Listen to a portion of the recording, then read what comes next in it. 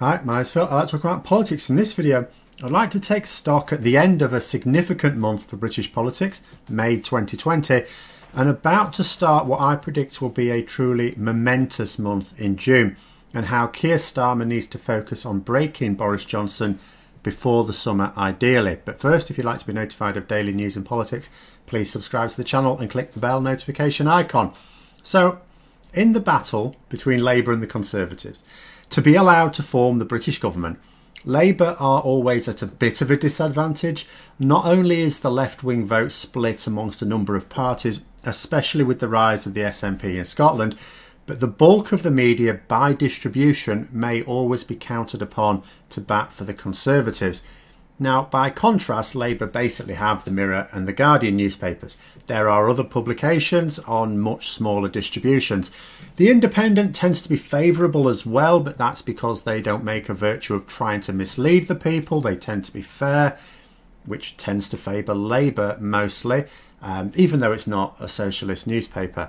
The Conservatives, on the other hand, can always count upon the Sun, the Mail, the Telegraph, the Express, the Times and the Financial Times for support. And it's not just about the number of titles. The combined readership is way higher for those sections of the media that back the Conservatives. The BBC, of course, are supposed to refrain from bias, but that is often not the case. It's been especially bad in recent years, as senior positions within the political news team are now occupied entirely by those who openly support the Tory party. And the government, for their part, have not been shy about threatening the BBC in order to force them to behave when certain sections outside of that political news group decide to misbehave by reporting the facts. But in this video, what I want to do is focus less on the Conservatives as an entity and more on Boris Johnson specifically, because at the moment this is the weak link. And this is because he has lost support big time. So the Times and the Financial Times, first of all, they have been against his decision not to seek a Brexit extension from the start. They are very much opposed to a no-deal Brexit and have been especially scathing of this since it became apparent that the coronavirus pandemic means that there is no chance of negotiating anything this year. So he lost nothing there as such because he didn't have their support at the start of May, you know, but these papers do tend to throw their lot in with the Conservatives, and as such, if you were supporting Boris Johnson, or at least supporting the Conservatives, you don't really want to see them tearing the new Conservative leader to pieces. And the Financial Times tend to be quite matter-of-fact. It doesn't preach to a populist readership. It's a paper for wealthy businessmen and women and those interested in economic news. As papers go, it's biased, yes, they're all biased, but it's grown up about it. It is actually, you can read it. And you know, even when you read something you don't agree with it, you don't get angry or anything because it's not emotively written. And yet this was the opening paragraph in an article this weekend. At least 1 million people in Britain are estimated to have lost their jobs since March. Dominic Cummings is not one of them. That's all you need to know about this week in British politics. I mean, that is absolutely savage, isn't it? You don't normally see that sort of article in the Financial Times. It's not that they never report on political topics, but it's not common to do so without a direct link to economic news, economic affairs. They don't even have a politics section on their website. So, although Johnson had lost the Times and the Financial Times anyway, they have become more hostile towards him in recent weeks. The only thing keeping the Times from savaging him every day is that he has removed the lockdown, something they wanted quite badly. It's actually quite strange reading the Times because on the one hand, they want the lockdown removed without it being safe to do so, but at the same time they're against a hard Brexit or a no-deal Brexit. Really odd, eerily odd. So for some reason anyway. But Johnson has lost support from papers where he did have it at the start of the month.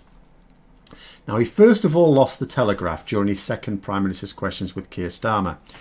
The first one he held was really bad, but they probably expected him to go away and work on it after that.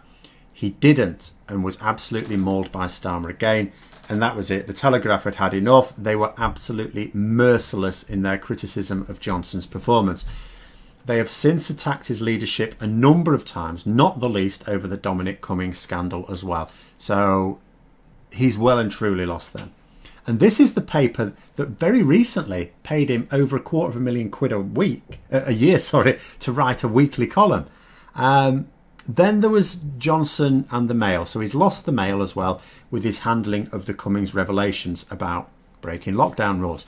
They absolutely brutally savaged Dominic Cummings, especially. They were much gentler on Boris Johnson personally, but they were critical of the way in which Johnson decided to handle it.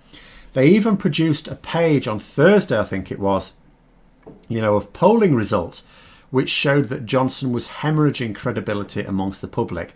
To even just scan down this page, you could come, if you're a Daily Mail reader, to only one conclusion, and that is that Boris Johnson is going to cost this party the next general election if he's still involved in 2024. But then the most amazing of all, the Sun and the Express were still covering for him. I would expect that to continue. But the Spectator has turned on his leadership.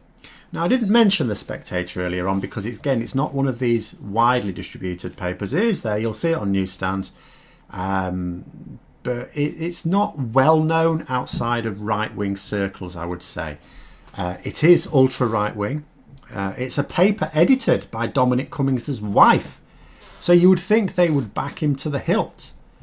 But it has just published an article with the headline, Boris Johnson isn't fit to lead. Now, this is quite astonishing. Don't get me wrong, they've never actually been in awe of him.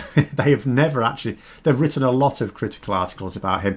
Just a year ago, they ran the headline, Boris is a weak man posing as a tough guy.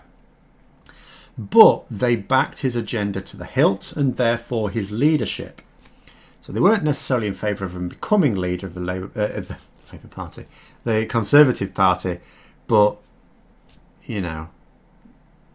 they were backing him sort of, and now it's gone completely the other way.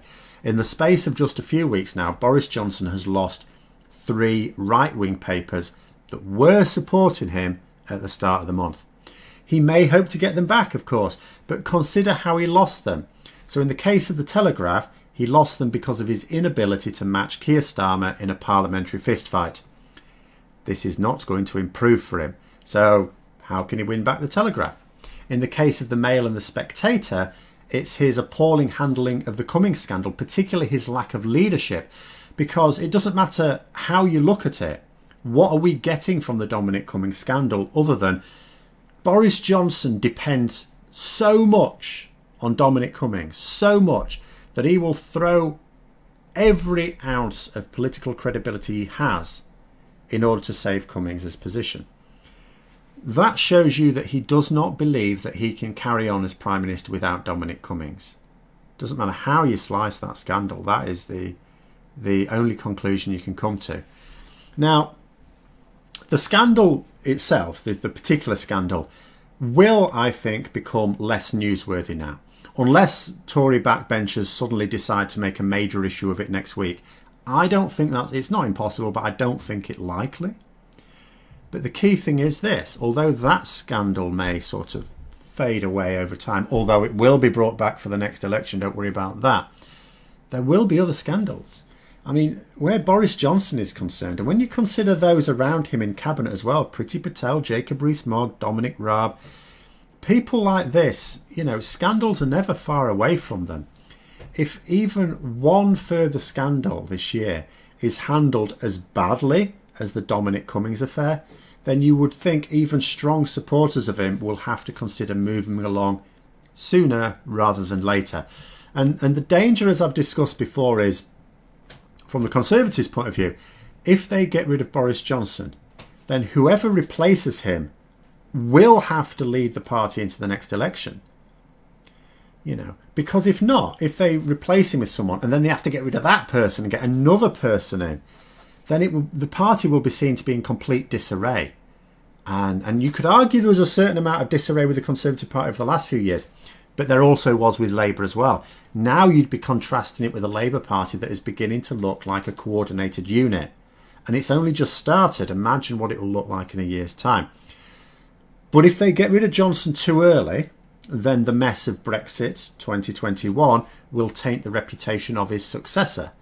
I have no doubt, I've said it before and I'll say it again, I have no doubt they would want to keep Johnson on until Brexit is actually genuinely done as far as they are concerned.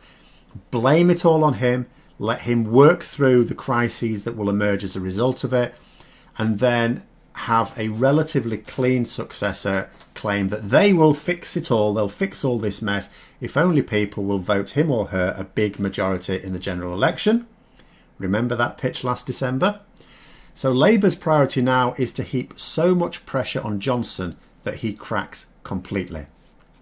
Force the Conservatives to have to get rid of him earlier, certainly earlier than they'd ideally like to give them time to work on breaking his successor as well in good time for the election.